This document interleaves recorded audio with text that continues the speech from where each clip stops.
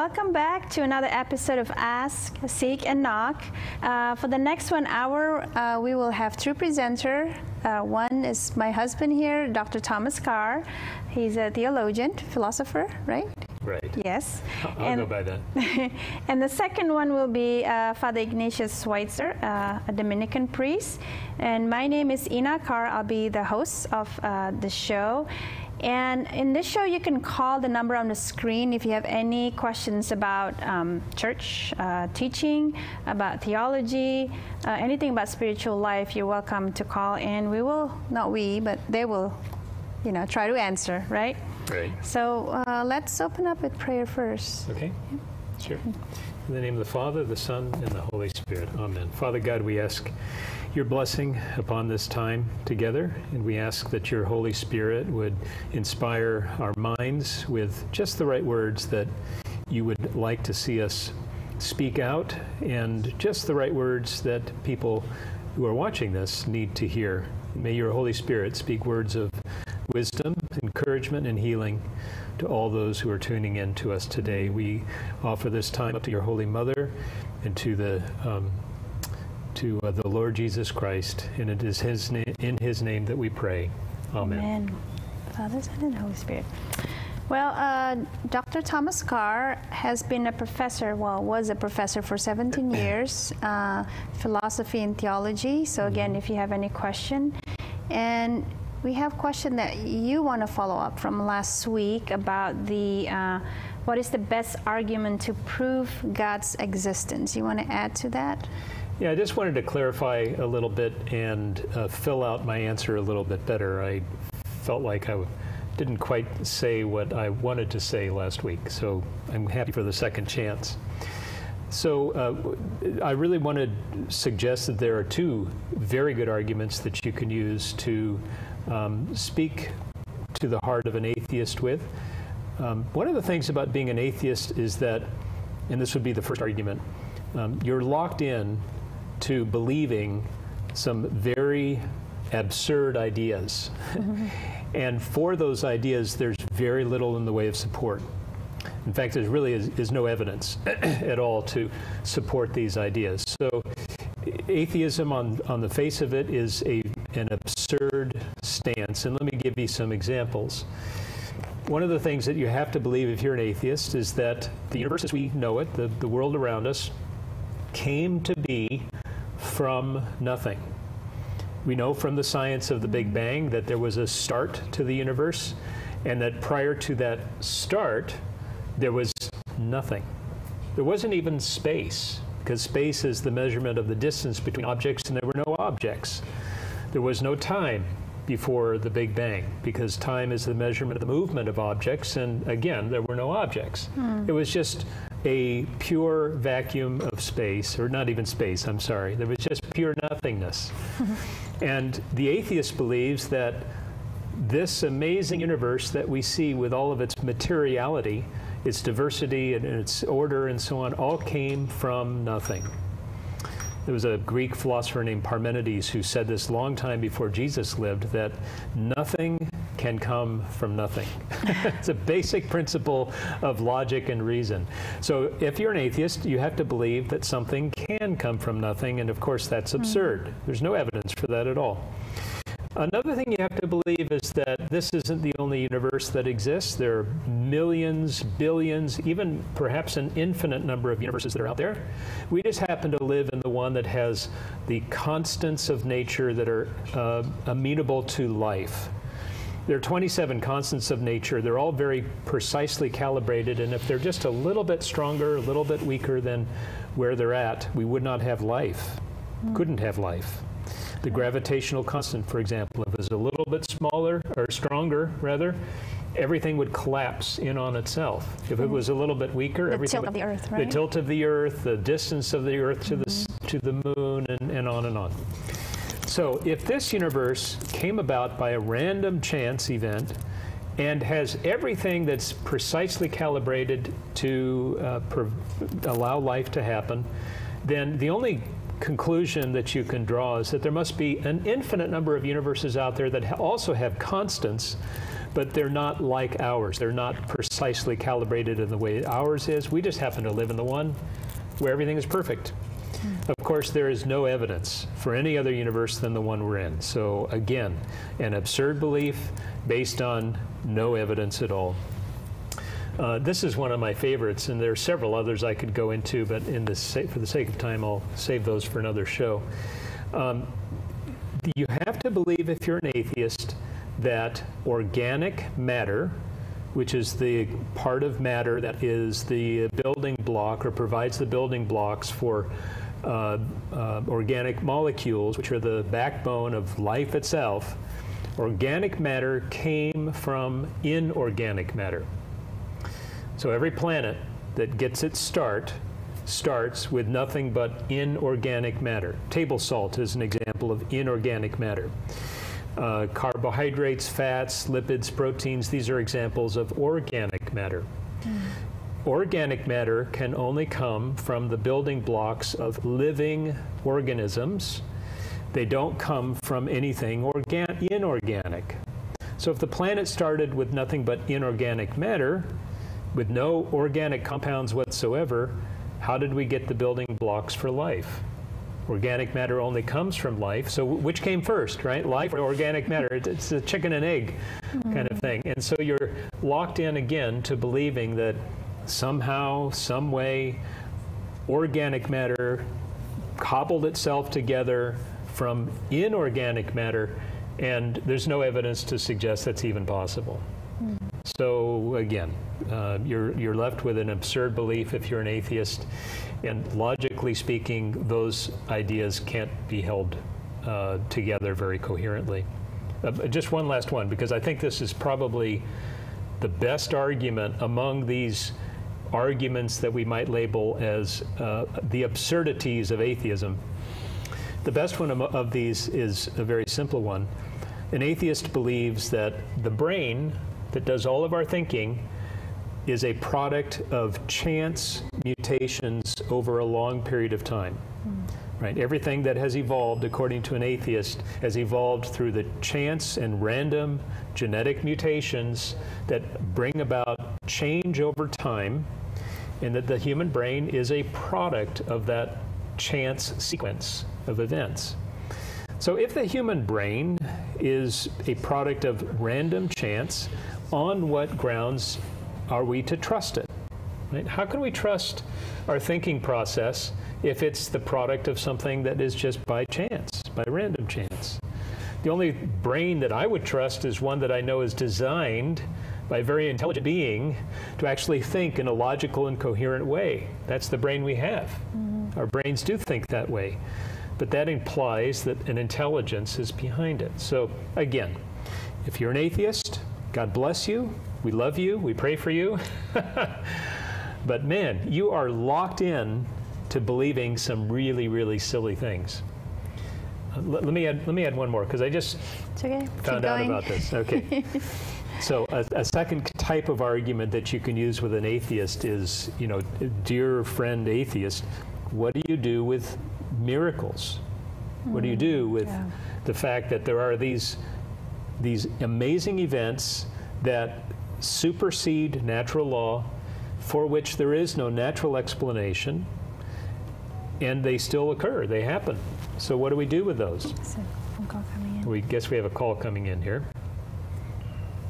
Hello. Yes, I wanted to leave a question for Dr. Carr. Okay, hi. Sure. Hi, Patricia. Hi. Patricia. Oh, hi. Hi. Yes, what's your question? Okay, I had the TV on. It was, I believe, EWTN. I'm not sure. But I didn't have a chance to really listen to it. But there was a gentleman speaking about faith. No, it was a channel. Yeah, that was correct. That was and he was talking about if you have real, true faith, that you'll be able to do, you'll be capable of supernatural things. Just by having that faith and really, really believing in God. And I had never heard anything like that, and I was wondering if Dr. Carr knew anything further about it. Okay, okay. Let me have him answer. Thank you for your call. Thank you. Bless you. Thank you, Patricia. That's a very good question. Very good question. Thank you. Yes, no, and it's a very interesting question. I think it's important for us to make a distinction, a very clear distinction between faith, which is an infused virtue, and theologians call it a theological virtue. It is something that God puts into us. Keep going. Okay. And it's not something that we have naturally. We by nature, we don't have the ability to believe in God, but God gives us the grace to believe, and that's faith. That's an infused virtue. And we have to understand that faith is the belief in God, the belief in the gospel, the belief that Jesus Christ died on the cross for our sins, the belief that God is a merciful God. And so faith is really about what we believe, what we hold to be true, what we give our assent to. And the supernatural events that you're talking about, and we can think of so many from the lives of the saints, right? They're amazing, amazing things that the saints were able to do. They levitated, they performed miracles of healing, they spoke words of prophecy. Padre Pio, famously in the confessional could tell you what your sins were even if you weren't aware of them yourself. So there's this amazing things, supernatural things that the saints were able to do. I would suggest that they do those things not so much because of their faith, but more because of their love.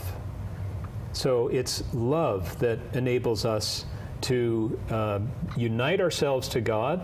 And in uniting ourselves to God, we, our spiritual self grows closer and closer to becoming like God. We will never become God. We need to be clear about that. But we can become more and more like Him.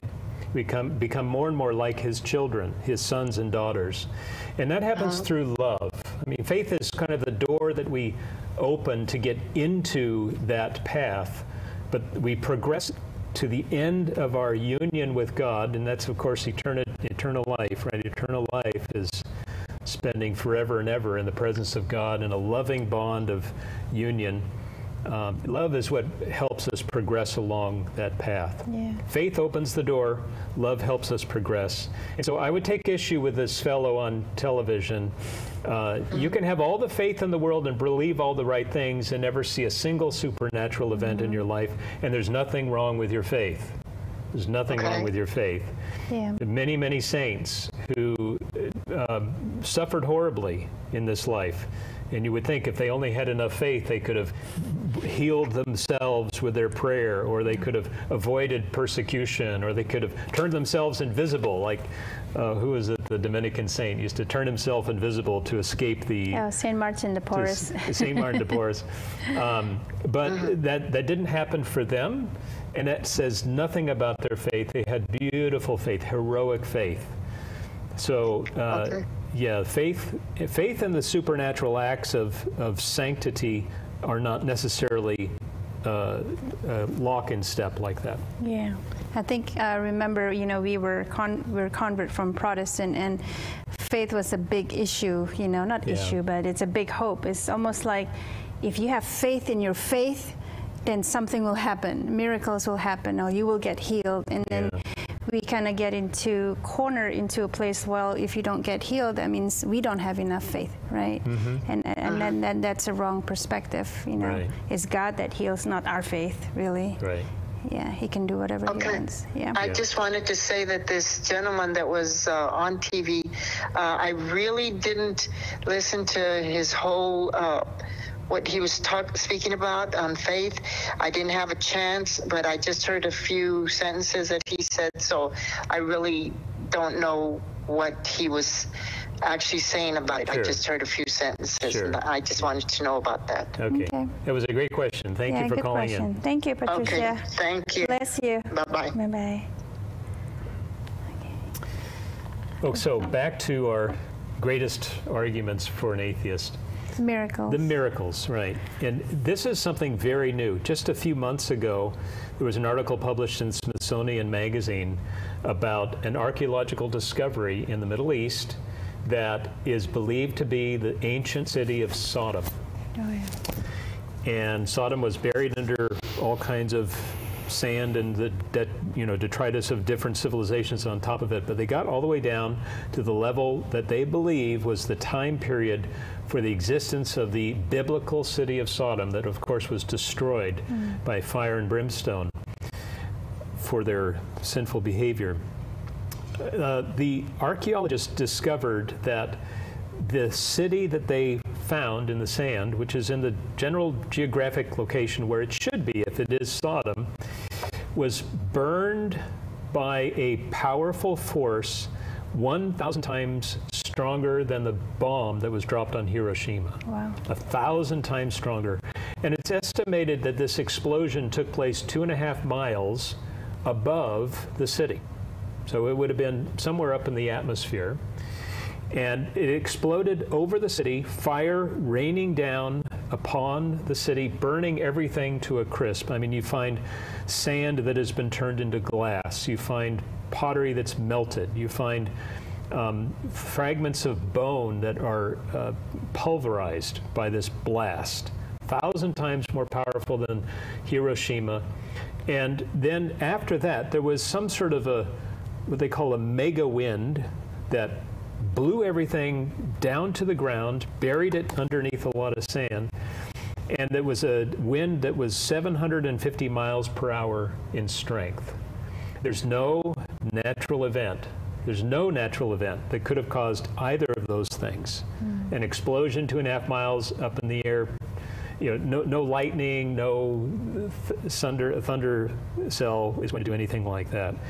And there's not a wind on the planet, even the strongest hurricane or tornado, that can get up to 750 miles an hour.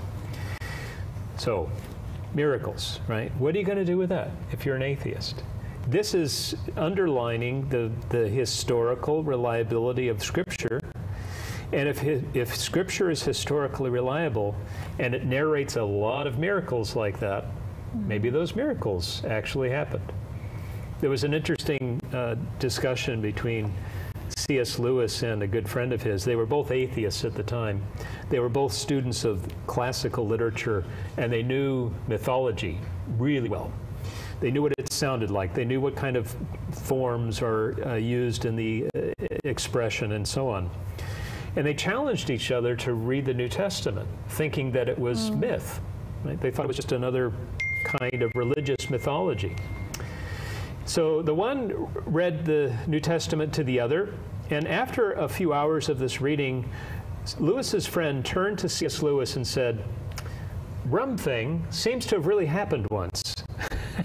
And that shook Lewis to the core, because this friend of his, who was an atheist, he thought was safe. But it turns out that he was so convinced that the New Testament was not myth, but was actually narrating history, that it really shook Lewis to the core and triggered a series of events that led him to become one of the greatest Christian apologists.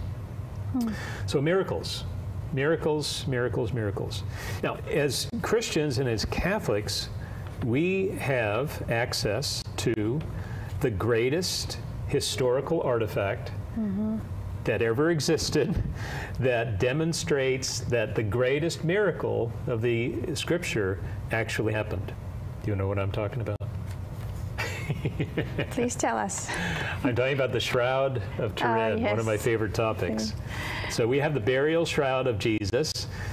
Imprinted in this shroud are not only the blood stains of someone who suffered horrendous torture and crucifixion, but also the outline of his facial features, his hair, his bones, his flesh, his musculature. It was imprinted in this fabric. And by the way, the fabric itself should only have lasted 30, 40 years at the most. It was a natural fiber, can't survive being in the open air for so long, and it has survived 2,000 years. That in itself is rather miraculous. But this imprint, there is no natural explanation for it. It was not painted on there. It was believed for a long time to be a medieval forgery, but there was no technology in the medieval times to turn it into that kind of an image. It's actually a photographic negative. So if you look at it at face value, you see what should be dark is light, what should be light is dark. When you take a negative of it, it actually comes up in full, vibrant clarity. So there are all kinds of interesting, miraculous occurrences that come with the Shroud of Turin, and we're absolutely convinced, many are absolutely convinced, even some of the atheists who are working on it are convinced that this was the burial shroud of Jesus. And if it was the burial shroud of Jesus, that doesn't in itself prove that he rose from the dead, but the image, how did it get there? It's estimated that the energy that it took to imprint that image on the internal parts of the fibers must have been, well, more energy than the sun, much more powerful than the sun. Again, an energy like that doesn't exist on Earth. It must, and there's nothing in nature that could create that, so it must be a miracle. It's the power of the Holy Spirit. It's that strong. It is. Wow. Absolutely. And that's the same resurrection power that we have in us. Yeah, that's what I'm saying. St. Paul said that, yes. yeah. I remember when I converted to Protestant when I was 25 years old. I'm very logical in my thinking, and I had to see the power of God physically, which is, you know, it's in my testimony, but also I did a lot of historical study. Is this actually real? And I found out that archaeologists use the Bible to dig, to find artifacts. So to me, I was blown away. In fact, the guy that found Sodom, he was a pastor, and he had some background in archaeology, and he was just there in the Holy Land on a pilgrimage, and he took out the Old Testament and he started reading. He said, wait a minute, Sodom, according to his study, was supposed to be in one spot, but as he's reading Scripture, he says, no, wait, the Scripture is telling me it's in a different spot. Yeah. So he hired some diggers or people that do that sort of thing and went off to the spot where it thought it was, and sure enough, they found it. Wow. Yeah. That's amazing. Yeah. So these are slam dunk arguments. I mean, there's just no way you can be an atheist and be rationally coherent in your belief. It's just not possible. These are open and shut cases for the existence of God. And there's so much more to that we can say on that too. Several more. Yeah. I think that's all the time we have. We can talk about it more next week. But I think one of my opinion about atheists, I know when I didn't believe in God, has nothing to do with what you said. I just didn't believe in Him. Right. Because I was upset or angry. It's more a heart issue for me instead of my intellect. Yeah, and that's the way it is for most people, I think. Yeah. There are some that really kind of thought it through and they're trying to work out their coherent argument, but it's not possible. Exactly.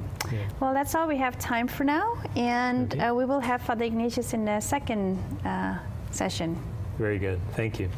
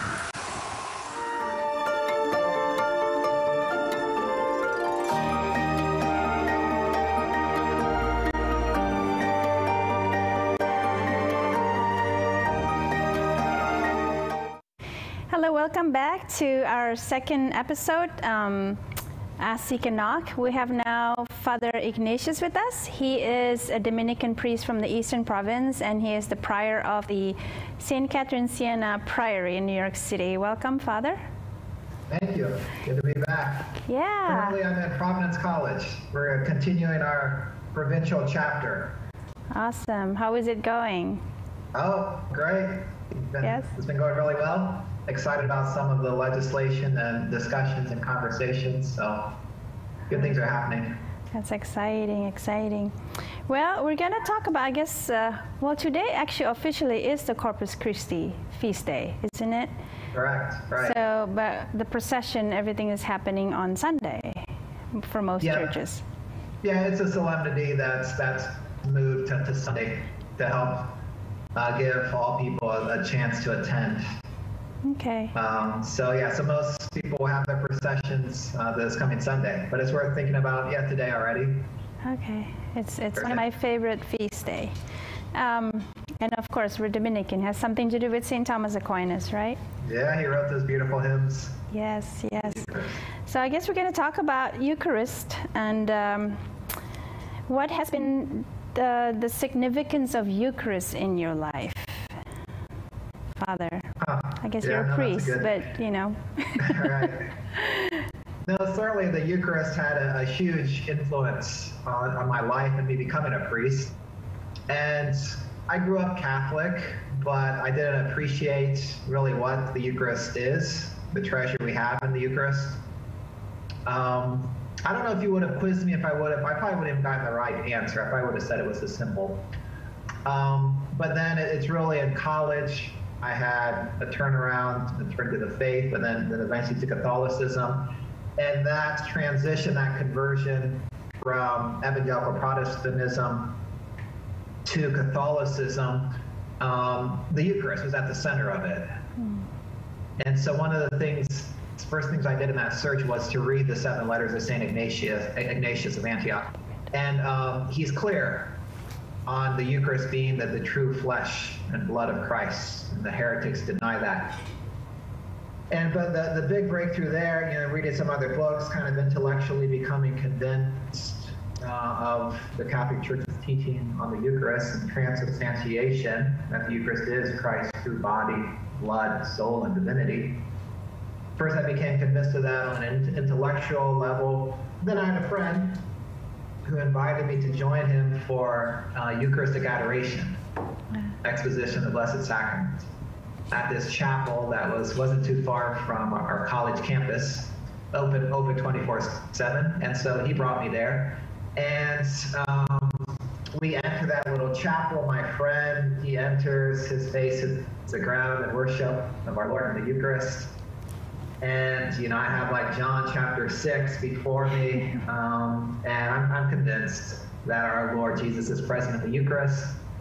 And so what I had come to on an intellectual level, I began to believe and be convinced of, even almost experientially convinced that he's there, he's present.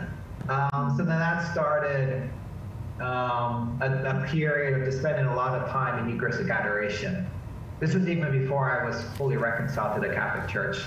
I would go to daily Mass, but I wasn't received yet because I was still kind of in this searching period. But I started to spend a lot of time praying before our Lord Jesus and the Blessed Sacraments, and just began to see that the Lord Jesus was enough for me. Spending time with Him in the Eucharist was what it's all about, and to helping other people appreciate what we have in the Eucharist and grow in love of our Lord Jesus Christ. And so early on, after spending, night after night, hours upon hours in the presence of our Lord in the Eucharist, I did begin to sense a call to the priesthood. And first seeing how Eucharistic adoration was enough for me, and that there's nothing more important I could do than help and to celebrate the Mass and help others to grow in love of our Eucharistic Lord.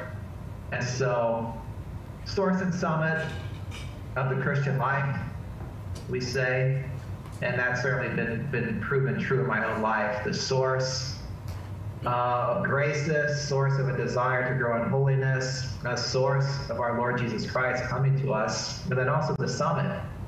We never surpass the Eucharist. It's a place where the deepest intimacy with the Lord is available as well.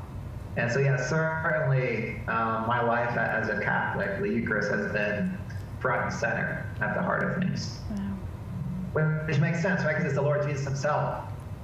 And it's a way, in sort of a way, that his incarnation is extended through all space and time. Someone shared with me that this past weekend, he's a Protestant now, but he's on his journey to the Catholic faith. And then he noted that 1 John, it says, what's the spirit of the Antichrist? It's the spirit that denies that Jesus has come in the flesh. And he just pointed out how in the Eucharist, like that's one way that rejecting the Eucharist is one way that Antichrist spirit is alive in our own day. And so at the heart of the faith is accepting the Word made flesh, the Son of God come in the flesh. And that becomes all the more poignant and decisive in the Eucharist, where we are face to face with our Lord Jesus, body, blood, soul, and divinity, the Lord himself, in our midst in the Eucharist. Okay, thank you, Father. Yeah. Well, since you asked me that, well, let me turn the tables on you. What's the significance of the Eucharist in your life? Do you have all day? Do you have all year? It's going to be a long one. Oh my goodness, I can't even begin because I guess I converted 5 years ago from Protestant, and it was not really through the Eucharist. It was more through a teaching that the Lord has been taking me on a journey about union, about suffering, about intimacy. And so from the Gospel of John, and of course when I read St. John of the Cross, that he converted me basically. But the Eucharist realization came, I guess, a few months probably after the conversion. So I was taking it thinking, oh yeah, it's the body of Christ. I believe it's the body of Christ. But it didn't hit me until a few months. And I remember with my husband, because we converted together, we would go to church, we would take the Eucharist, and he would just sit in the parking lot, and it's like, this is like peace bomb, I can't move. That's how powerful it is. But, and now 5 years, it's becoming increasingly more amazing because I can see the result of taking the Eucharist in my body, what it does to me in my soul, in my spirit. As a being, I completely change. And I guess the only way I can explain is, I was explaining this to someone else. Before I was a Catholic, I didn't realize I was very anemic, very, very anemic. And realizing it's almost like I tumble upon this, like, those Chinese buffet where you go in and you can eat anything that you want. And I stumble upon the Catholic Church, which I didn't know even Jesus was present, that Eucharist was there. And now I can eat whatever I want. So I don't even have words. I always say to people my conversion story that when I enter into the Catholic Church, my jaw just dropped. And even until now, I still can't pick it up. It's still dropping. I'm still eating. I'm still kind of like almost drowning of all this goodness that I receive in the Catholic Church. I mean, for one, of course, Jesus himself is there, As a Protestant, we always pray for the presence of God to come. The presence of God is in front of you. You can see him, you can touch him, you can consume him. I still can't wrap my head around that. So I can go on and on and on, but it's my life is everything. I still can't believe that I'm Catholic. So that's the Eucharist, just one. Yeah, no, that's true. It's so true. The deeper you go, the greater depths that open yet before you. So it is this never-ending journey. The deeper you go, the new depths open up before your eyes and your heart to go deeper. And so, the riches of the Catholic faith are like that. Yes. And the riches of the Eucharist especially. It's just more people could get just their foot in the door to taste this, to see this, to experience this, to know this. Exactly. To be convicted of this, then all more and more just opens up. Yeah, I think the Eucharist have that effect on just like God. You taste a little bit and you get more hungry every time. You go to the Adoration. Like kind of like going to the gym. You go 10 minutes, half an hour, and then you can't live without it. That's what Jesus does. He attracts us slowly, but then he comes into you, and you just can't live without him. Eucharistic hunger. Yes, yes, exactly. Oh, yeah.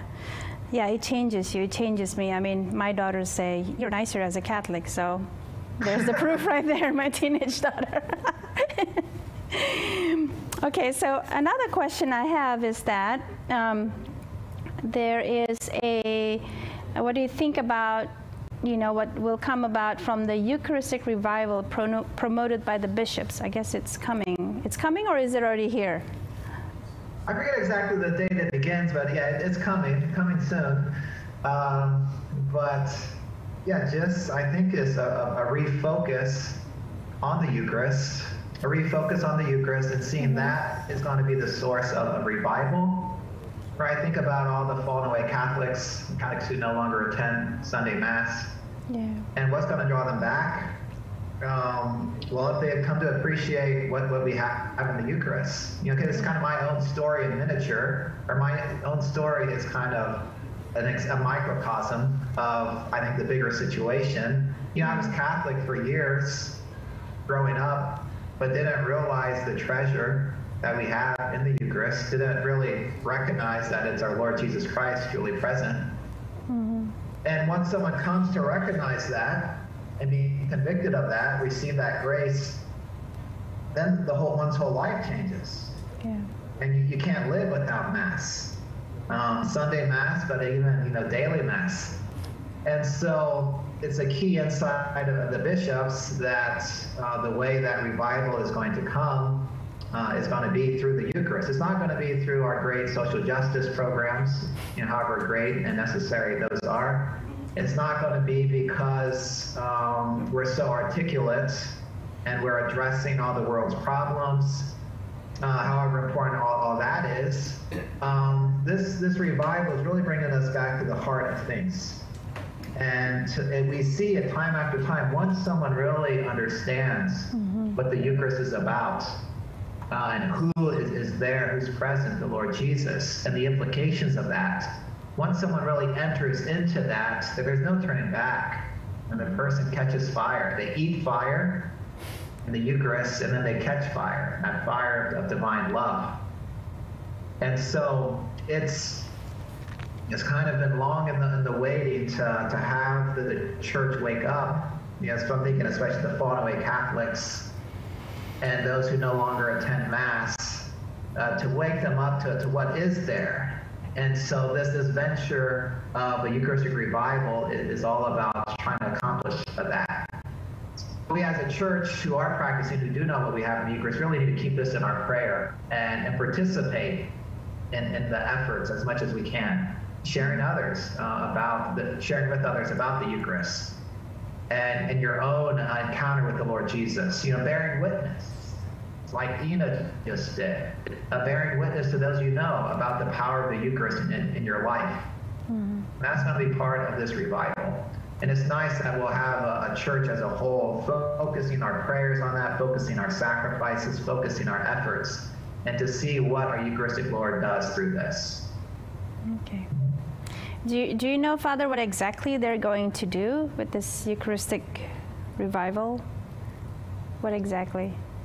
All right. So I think it's still unfolding, and I think it will be kind of an unfolding thing, but certainly an emphasis, encouraging an emphasis on the Eucharist and preaching, even at Sunday Mass.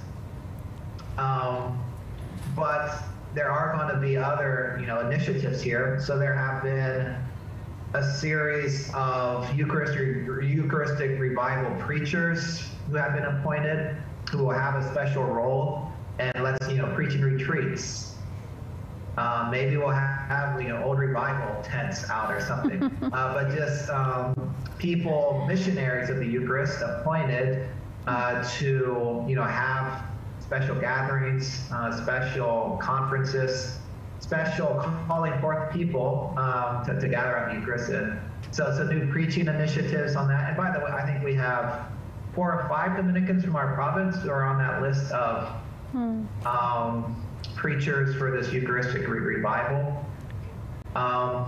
And then we'll have Eucharistic congresses as well, gatherings to think more about the Eucharist and celebrate what we have in the Eucharist. But I think there's much more, but I don't have the big game plan in my mind. And I think a lot of it is, well, let's discover this as we go. And whatever new initiative you have, people out there, and Maria Vision, think about it in your own life. Think about it in your own parish. What can we do in our own particular circumstances that can help this? That can help people realize the gift that we have. Whether it's on a personal level, people in your life that you can reach, that maybe your parish priest couldn't reach as well because you have that special relationship with them already. Mm-hmm. And you just bear witness to what the Eucharist means to you, the power of the Lord in your life through the Eucharist. Mm-hmm. And giving them good, doctrine, solid truth about what the Eucharist is as well, but bringing that personal witness factor in as well can be huge. Yeah. But then also to think about, okay, your let's say groups you're involved with, your Bible study, prayer group. What can you do as a group then? Focus your Bible study on the Eucharist. Have some kind of question and answer thing where you invite seekers.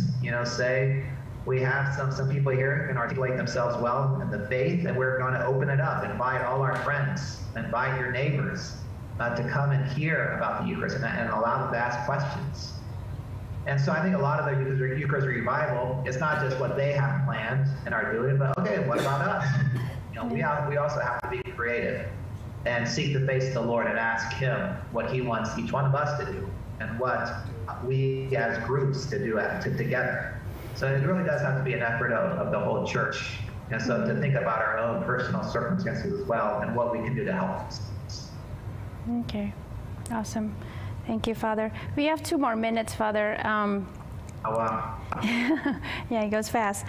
Another question I have, I guess, with this Eucharistic revival, what can you suggest to the listener or the watcher, the audience, what should we do in Eucharistic adoration? Some people don't know what they should do.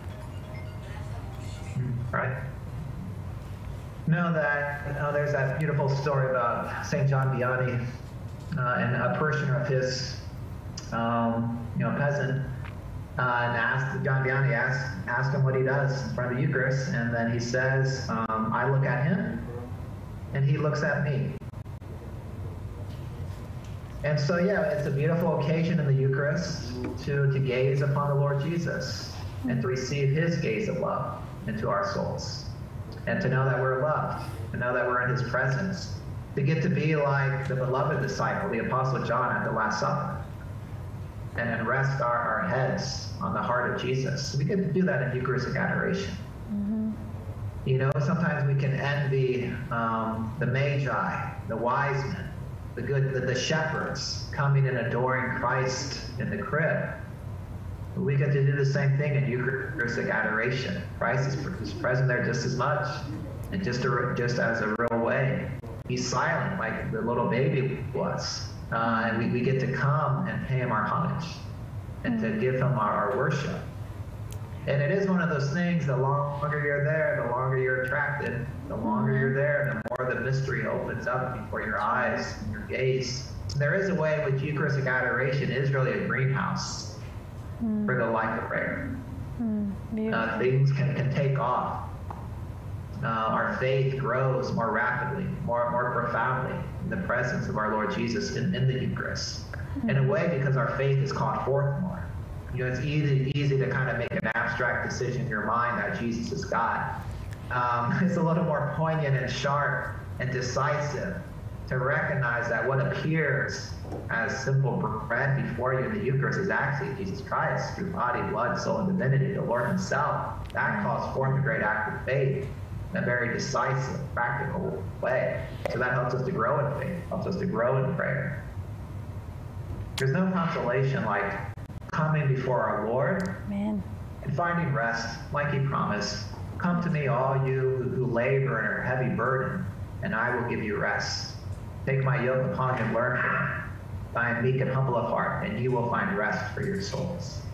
I think believers in generation after generation find that to be the case. We come to the Lord in the Eucharist with our burdens. He takes them away, or He strengthens us. or he consoles us to bear these burdens. He brings us that joy that we need. He brings us that sense of his victory, that his love will overcome all things. We just need to take the time to spend with him, absorb those rays of love coming forth from the Lord's heart in the Blessed Sacrament, the Eucharist. Thank you. Yes, that's very true. I experienced that as a convert. I remember going as a convert, we go to conference, and you get so exhausted. In the church, after Mass, after the Adoration, I'm so full. There's a difference. I have this peace, I'm so full. There is just, you don't need to go anywhere. That's all you need. Yeah. Anyway, Amen. That's all we have time now, Father. Maybe you can bless us and close us in prayer? Sure. Loving God, we thank you for the gift of the Eucharist. We thank you that you remain with us, Emmanuel, especially in the Eucharist. Lord, we ask you to abundant a blessing upon all these listeners out there, that whatever tabernacle is closest to them, you may radiate a powerful surge of grace and blessing upon each person. And may Almighty God bless you, the Father, and the Son, and the Holy Spirit. Amen. See you next week, Father. Thank you. Sounds good. Yeah, God bless you. Bless you.